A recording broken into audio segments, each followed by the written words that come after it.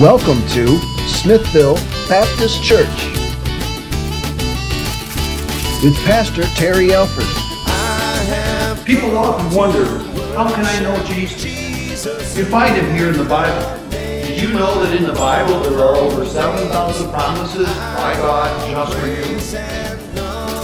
I want to encourage you to open this Bible and make those promises your own. Therefore, submit to God, resist the devil, and he will flee from you. Draw near to God, and he will draw near to you. Now let's check out today's message. Well, we're in the book of John. We're actually made it to the 21st chapter of John.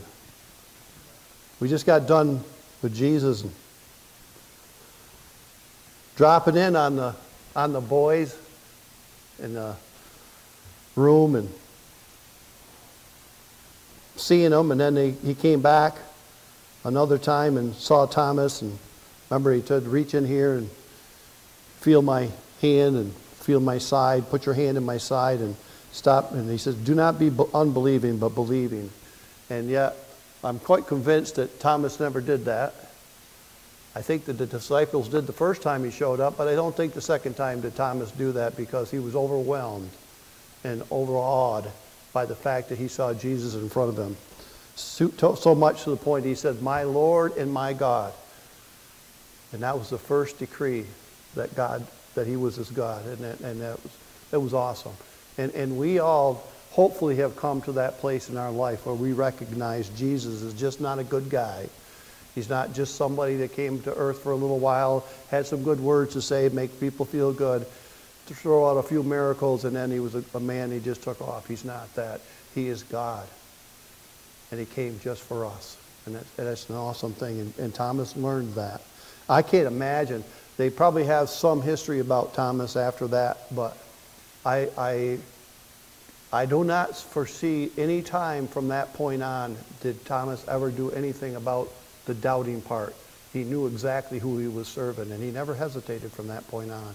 I believe he's the one. I'm not positive of this. I'll ask Dale. He knows everything. But I think Thomas was the one that went to India and started the ministry, and he was actually martyred in India. Yeah. So just amazing, just astounding. If you ever want to look up and see what the disciples did with their life after Scripture, it's awesome. And everyone was martyred except for one, the guy that wrote this book. Verse 1, chapter 21 says this. After these things, Jesus showed himself again to the disciples at the Sea of Tiberias, and in this way he showed himself.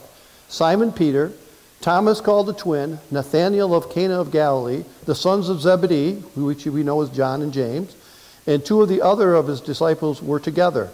Simon Peter said to them, I am going fishing. And they said to him, we are going with you. They went out and immediately got into the boat, and that night they caught nothing.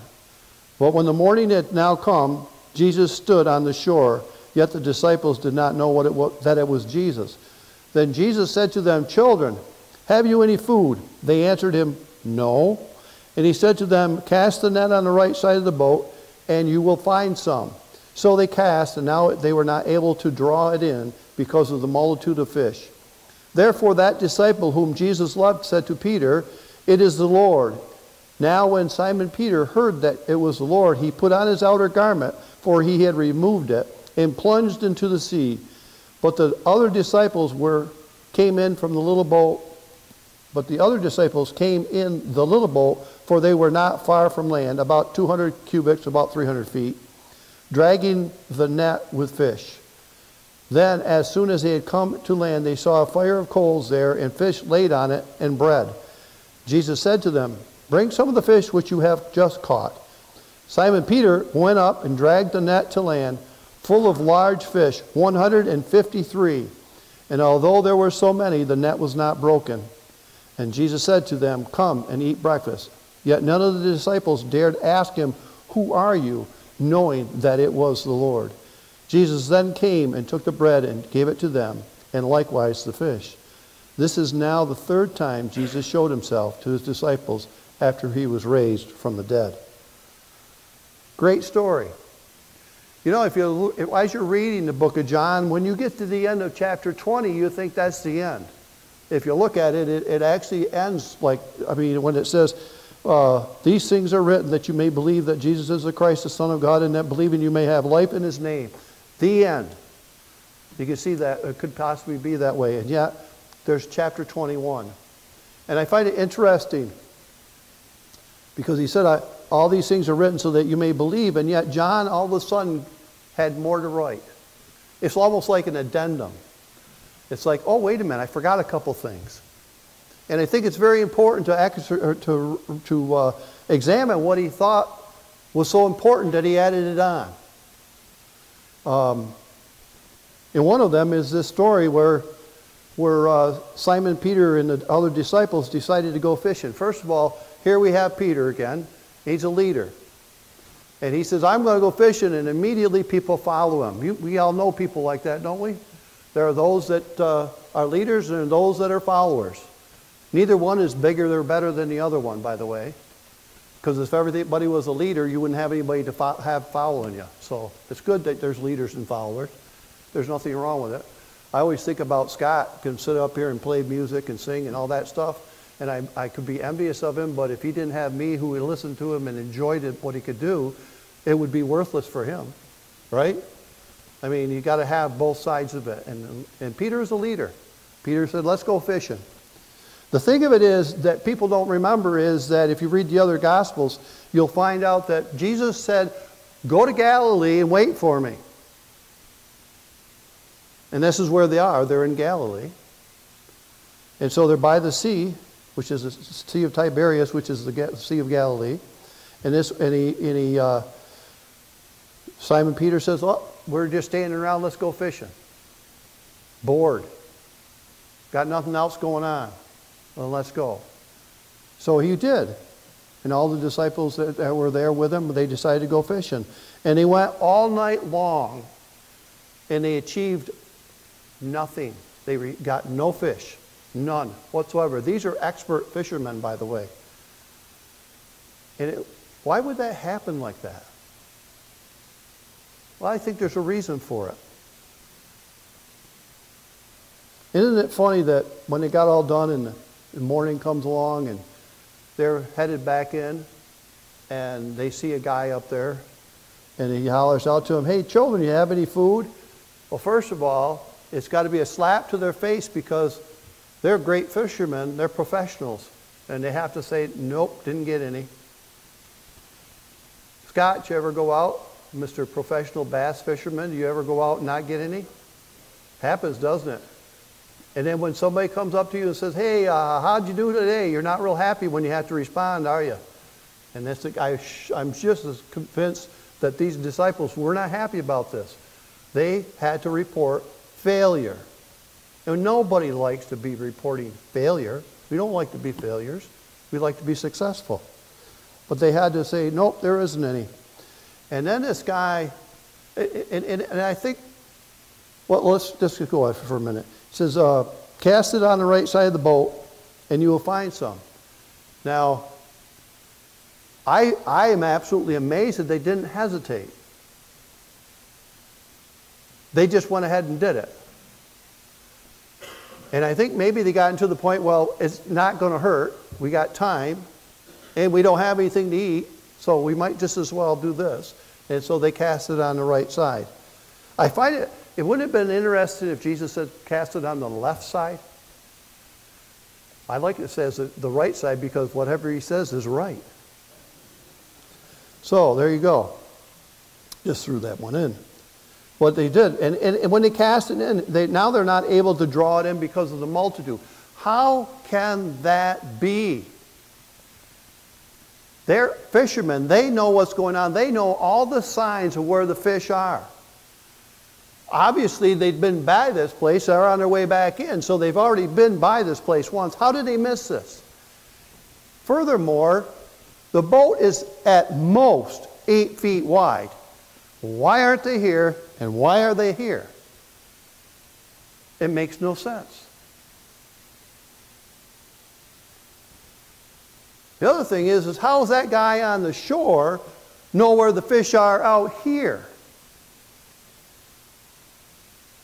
It's astounding. It's just it's actually a miracle that they're witnessing.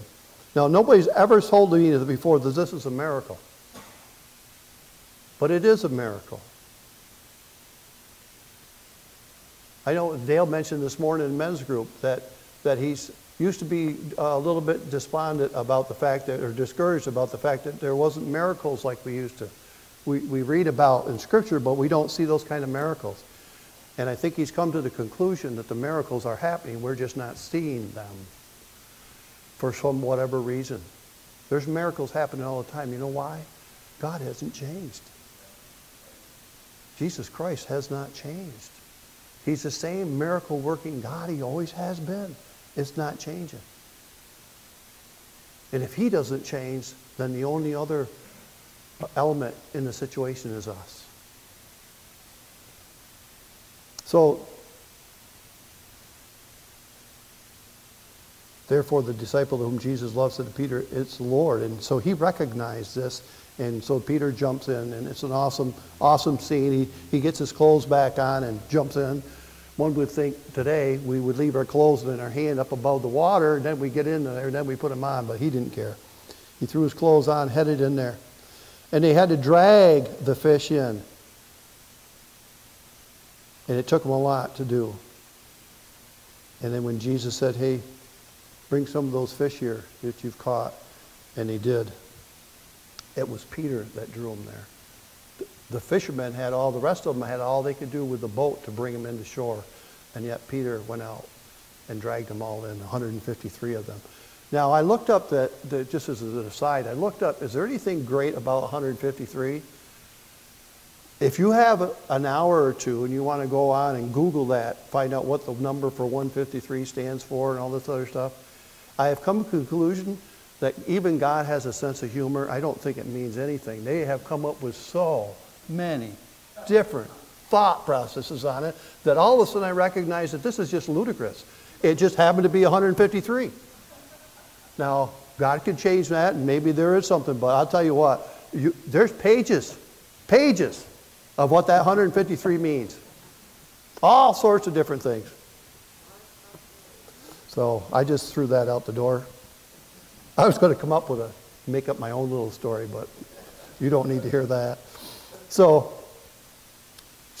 here we have, the guys went out fishing, and this all happened. And they get on, they come and they come to shore.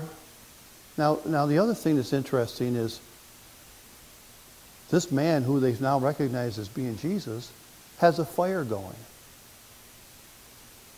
He's already got fish on the grill. And he's also got bread on the grill. Where did they come from? Do you think he walked out in the water and found that spot and said, oh man, there was 158. I brought 5 of them in. There's 153 left. You can get the rest of them. I don't think so.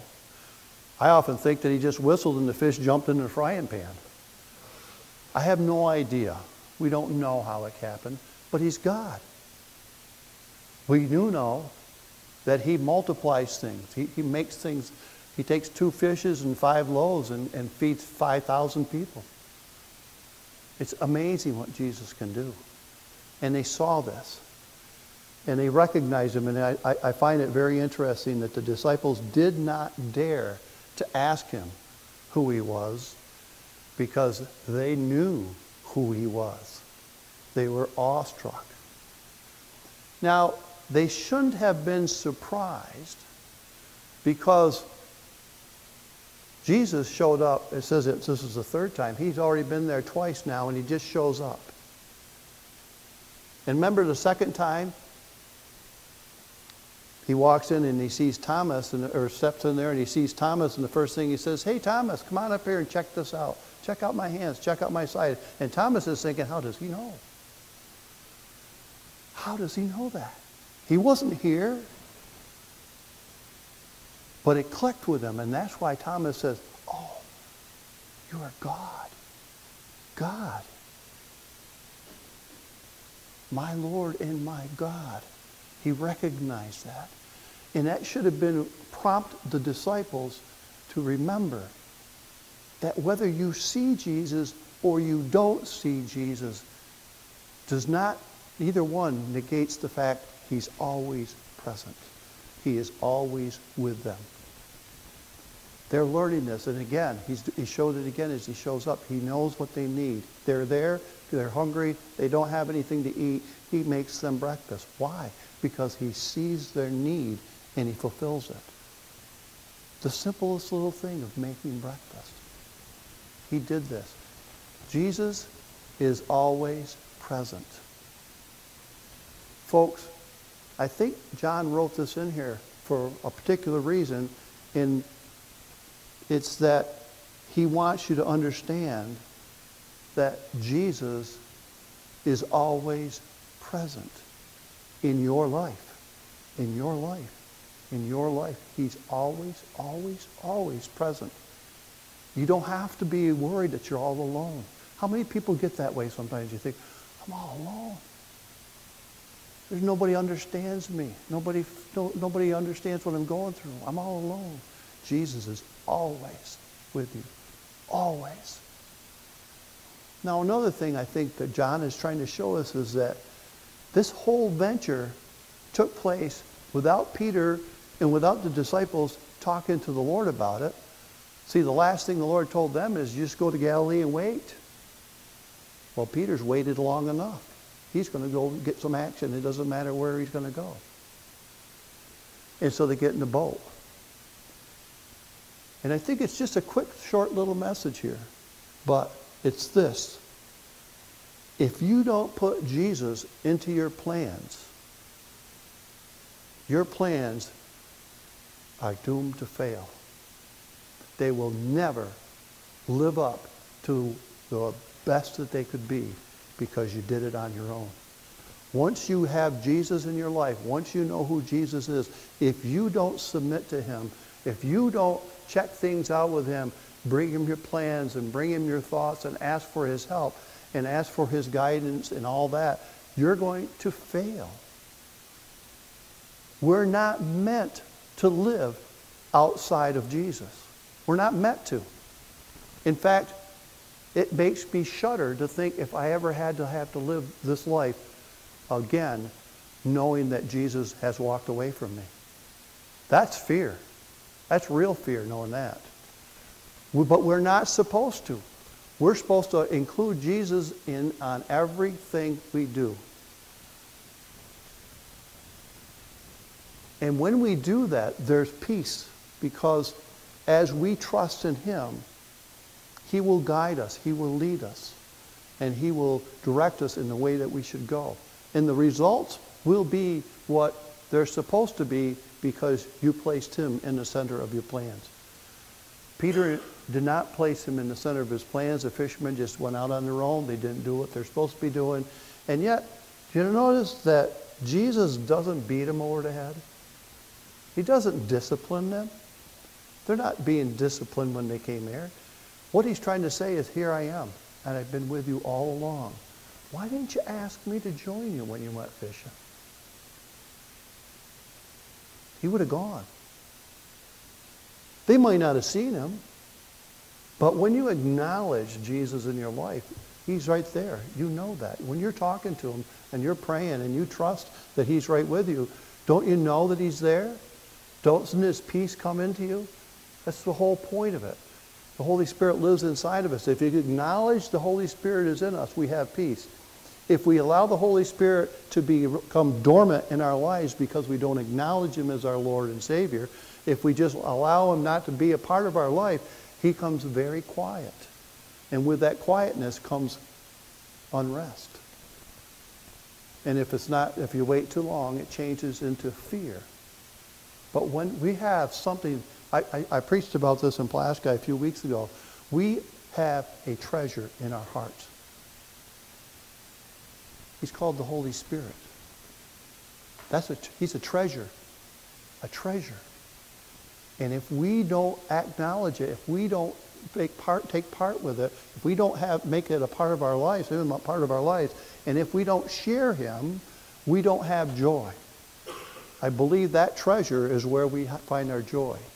And so I think right here, John is just telling us, we need to put Jesus into the center of our plans. Whatever we're going to do, make sure he's there first. He doesn't care how little it may be. Pat, when you're hitting that putt for a birdie, pray. If you don't make it, have you lost anything? Not really. But what you have done is opened up a line of communication between God and yourself. Now that sounds foolish to people that don't care about golf. But I don't care if you're doing golf or if you're in the kitchen making a batch of cookies. Ask God to help you. He wants to be a part of everything in your life, not just bits and pieces. It meant something to Jesus when these fishermen went out and they didn't say, Jesus, come with me. It meant a lot to him. He wanted to be there. He still wants to be in your presence. He still wants to be invited in to whatever you're doing.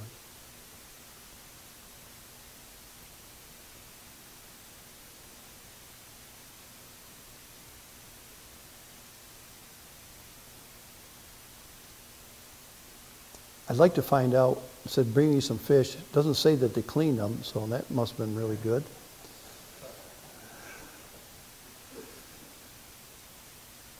But folks, there's another aspect, and I hope you get this. There's only two things I wanted to share today, and the first one was that, to put him in your plans. Put Jesus right where he wants to be.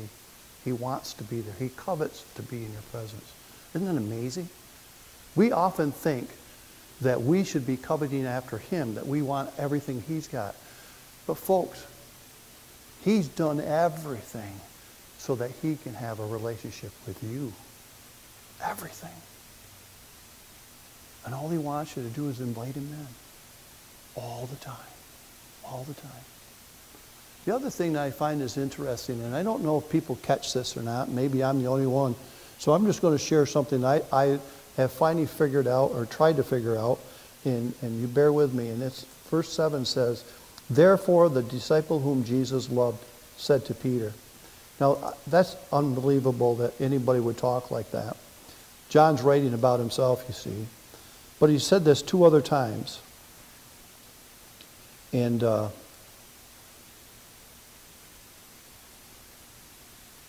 at first you could almost figure that he's pretty pompous, pretty arrogant when he describes himself as the disciple that Jesus loves.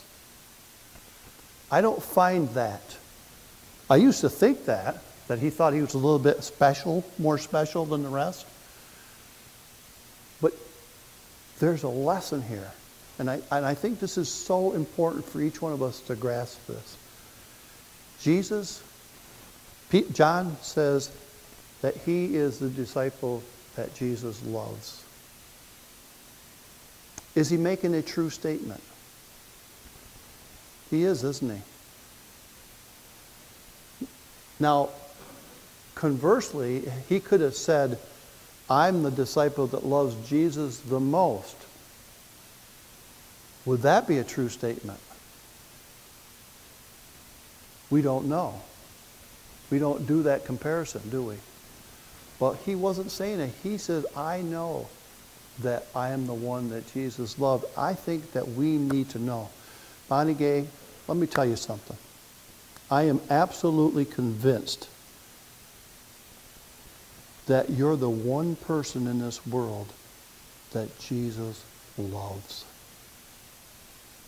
You are. Forget about everybody else here. You are the one person that Jesus loves.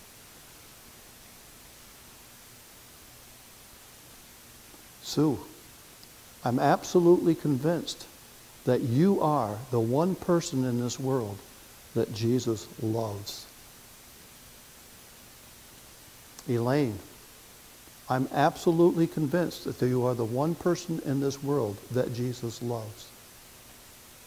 And I could go around this whole room and mention that to each one of you. I want you to understand that. Jesus loves you regardless of everything else that's going on in this world. Regardless of every other person in this world. Jesus loves you. And folks, if you ever got a hold of that, look at what John was able to do with his life, because he recognized it as a young man who Jesus was, and that Jesus loves me. Which I thought was absolutely unique, that we started out with a hymn, Jesus loves me. This I know. It's me. It's not us. It's me. If we find ourselves needing something in this world, it's the fact of the knowledge that Jesus loves me. It's so important to grasp that. You're not just another clump of mud in a whole barnyard of mud. You are an individual. You are special. You are unique. And Jesus came and died on the cross just for you.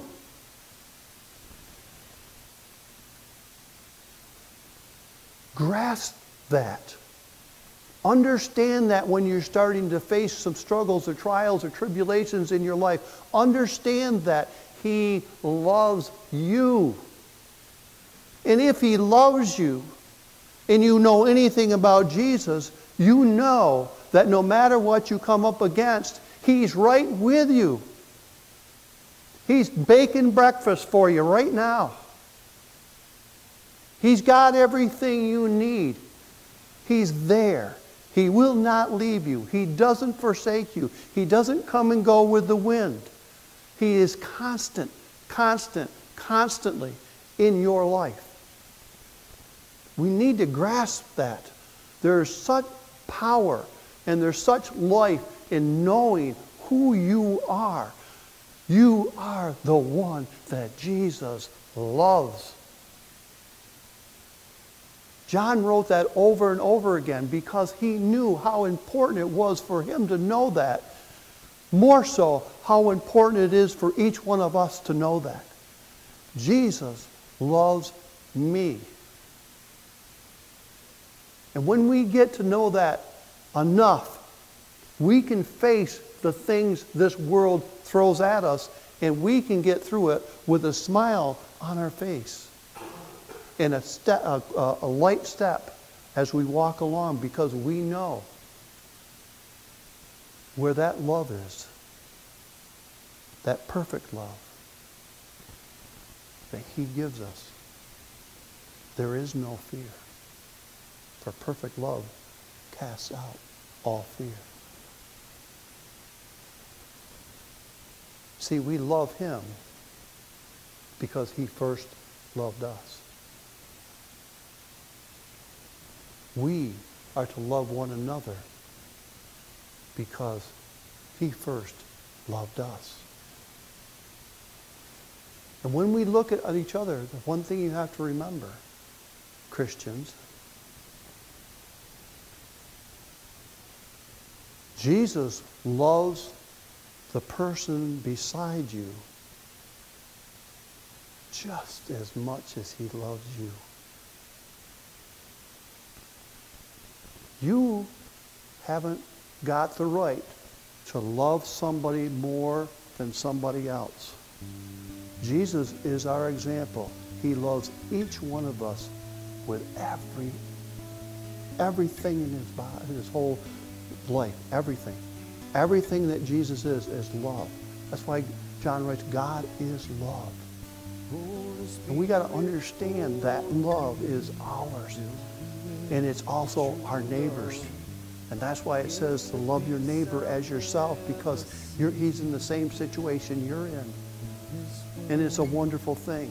And it will stop the rifts and the struggles that people have amongst themselves when they recognize that you are on equal floor, on equal platform, on equal level, whatever it might be. You are no different. You are no better. You are no worse. Jesus loves you with all of His being, but He loves your neighbor the same way. So let's get a hold of that. Let's grasp that knowledge that John writes in here that I think is so unique when he says, I am the disciple that Jesus loved. And I would recommend maybe going home and using a mirror and stand in front of it and look in the mirror and say, Jesus loves me. This I know. See what that does for your day. Amen. Father God, I thank you for your word. I thank you, Lord God, that when we open your word, it is full of life, it is full of love, it is full of grace, it is full of mercy, it is full of wonderful, wonderful things that you've promised to your people. And God, I lift up this congregation today, Lord, and I know that you know each one of us intimately.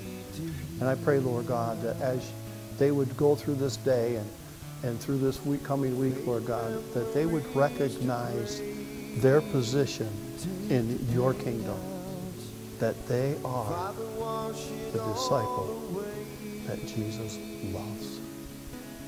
Let us walk in that love. Let us walk in that knowledge. Let us walk in this life, sharing that. And we ask it in Jesus' name. Amen.